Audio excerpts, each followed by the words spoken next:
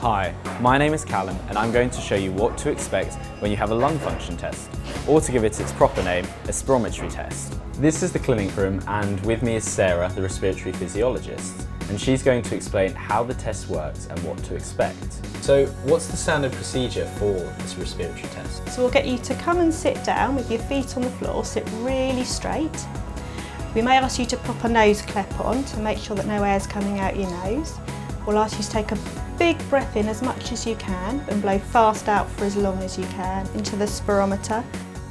And we have graphics on the screen. And the idea is you've got to try and get the hot air balloon to fly as long as you can. We'll probably ask you to repeat the test at least 3 times just to make sure it's reproducible and the results are accurate. And is any of this scary or painful? No, it shouldn't hurt at all. If it's uncomfortable, you can just let me know and we can stop. And how are the results given to the patient? So your results will be compared to the average results of someone with the same height, sex and age as you. And the printout will go into the notes and be seen by the doctor, and they can then go through the results with you.